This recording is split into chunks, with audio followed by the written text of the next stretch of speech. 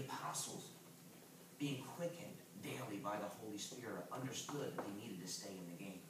That they needed to exercise biblical staying power. So we have 6 points of how to exercise that in your life that we'll share with you today. And point 1 is, I already gave it away, stay in the game.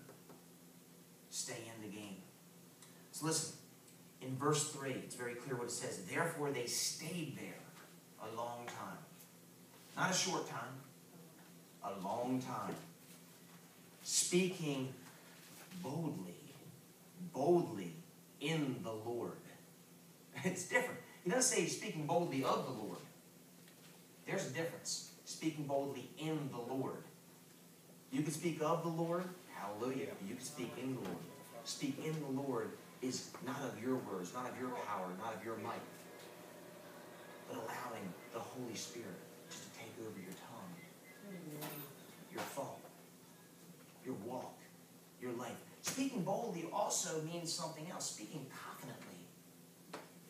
Knowing that which you speak, you believe, you are assured of it, and you walk it out. Christians are not called to be talkie-talkies. We're called to be walkie-talkies. You guys remember those things, walkie-talkies back in the day? See, we're supposed to walk out that which we talk. We're supposed to be doers of the word, as James says. But they stayed there a long time. They spoke boldly in the Lord, who was bearing witness to the word of his grace, granting signs and wonders to be done by their hands. They stayed in the game.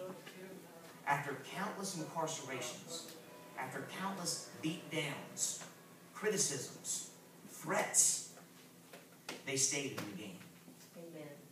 And again, church, we live in a culture where we just want to cut out. See, but when the going gets tough, the tough does not get going out the door.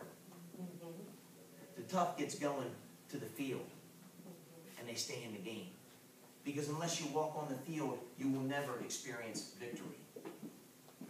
You can't experience victory lest you play the game.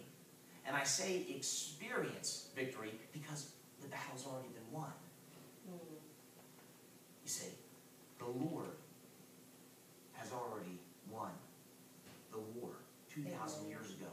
The cross, Calvary, points us to victory. To experience, you have to walk in it. To experience it, you have to stay in, say it with me, the game.